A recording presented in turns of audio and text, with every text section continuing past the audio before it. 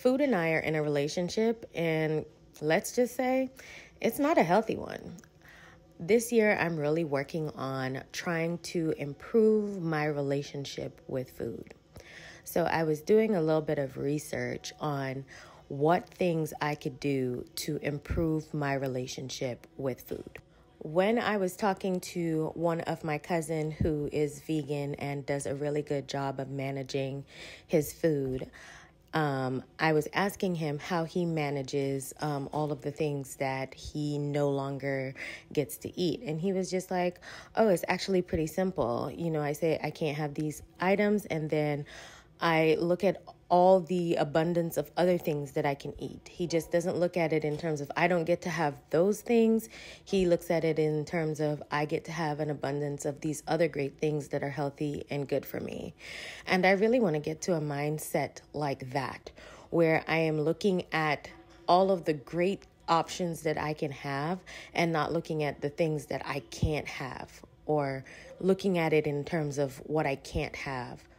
I also struggle really bad with being on restrictive types of diet. Like if it's low carb, or no sugar, or eat this set number of calories every day, or eat this same meal every single day. I really struggle with things like that.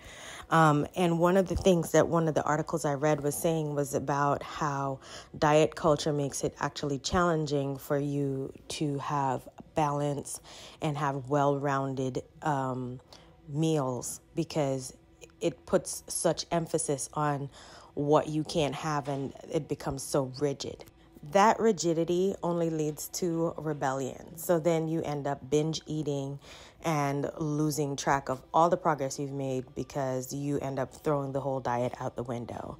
So I'm really working on developing what is a good, healthy plan for my future that's sustainable, where I'm eating things that I like, that are healthy for me, and really focusing on my gut health. So I'm really trying to add things like probiotics, kombucha, making sure I'm taking my supplements and eating nice, colorful veggies that look interesting and also taste great. So I'm really working on improving the meals that I make so that I'm not having the urge to binge eat a bunch of random things. I'm trying to make sure that I am very prepared during the week, meal prepping on the weekends, and really working towards a better relationship with food.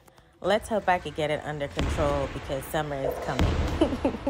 But if you like this video, don't forget to like, share, and subscribe.